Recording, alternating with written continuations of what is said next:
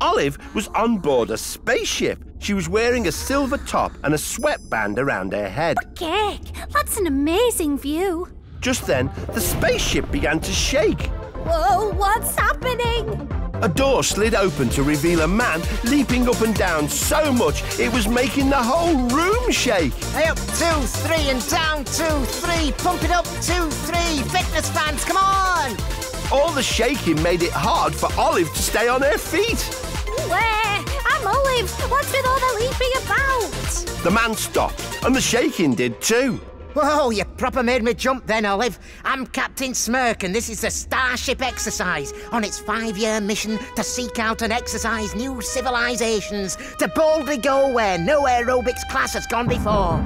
Suddenly, the spaceship lurched from side to side, sending both Olive and Captain Smirk tumbling all over the place. Whoa, what's going on now? Oh no, look over there. Captain Smirk pointed out of the window towards a line of gigantic custard pies spinning through space towards them. Enemy custard pies approaching at warp speed. Custard pies? Mmm, tasty. Those aren't for eating, you dingbat. They're attacking us. Hold on to your feathers, Olive. The captain pulled on a lever, tilting the spaceship this way and that, narrowly avoiding the spinning pies. You did it, Captain. Yeah, for now. Computer, show me the source of those pies. Affirmative.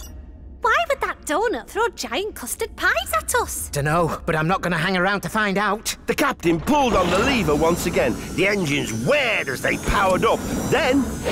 Cake! Captain, I think we have a problem. You're not wrong. The engines are clogged up with pie. We can't move, and that donut is closing in on us. Maybe we could contact the donut and explain that we're friendly. Computer, make donut contact. Affirmative. What are they saying? I haven't got the foggiest, but what I do know is we have to get out of here fast. A pie-clogged engine, a keep fit routine that makes a ship shake. I think I may have an idea. Quick, exercise. We need to unblock those engines.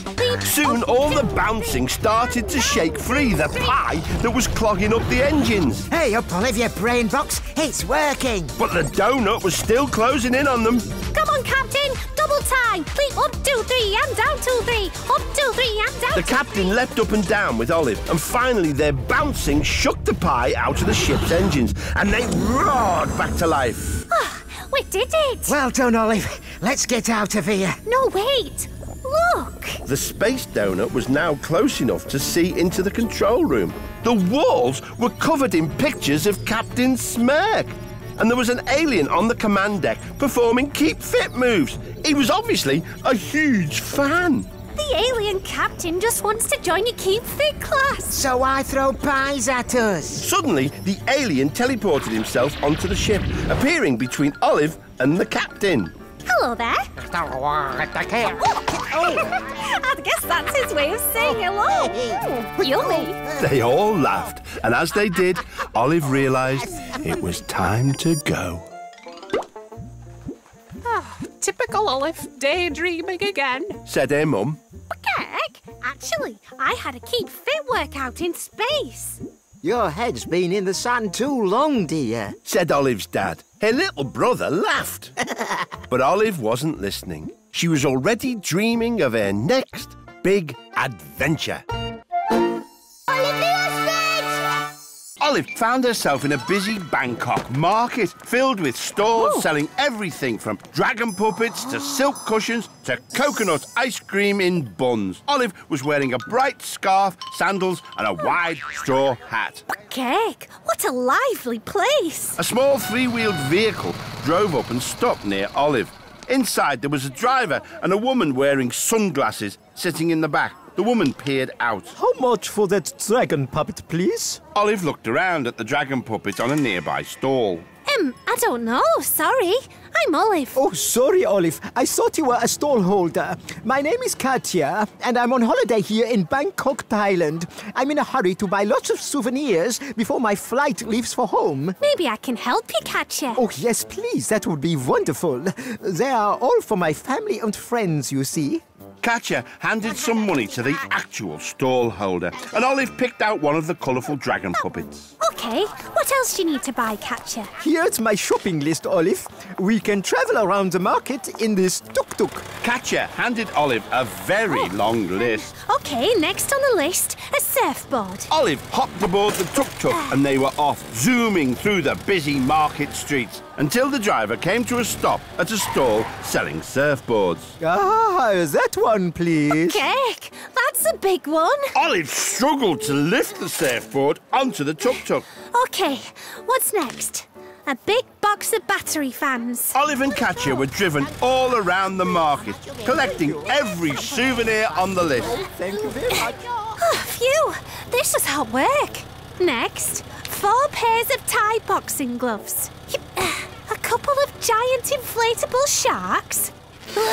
And finally, some rolls of colourful silk. Now everything had been bought, Katya was keen to get to the airport to make her flight home. My flight leaves soon. To the airport, please, driver. But now the tuk-tuk was so heavy with all the shopping, the driver could not get it to move. Cake, what are we going to do? I don't know, Olive. I can't leave the souvenirs behind. Olive looked over to the airport across the bay and noticed the little boats on the water. Then she looked at the pile of souvenirs. A surfboard, some inflatable sharks, a box of fans.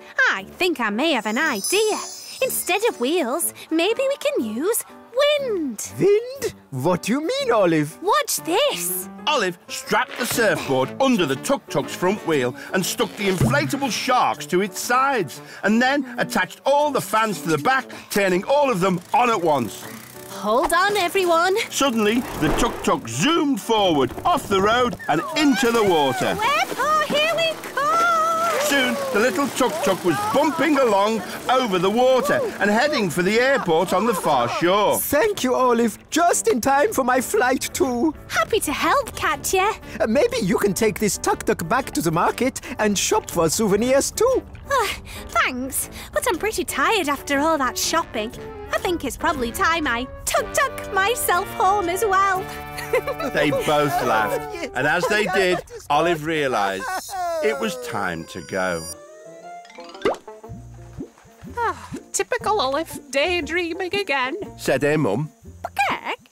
Actually, I've been doing some serious shopping in Bangkok. Your head's been in the sand too long, dear. Said Olive's dad. Her little brother laughed. But Olive wasn't listening. She was already dreaming of her next big adventure.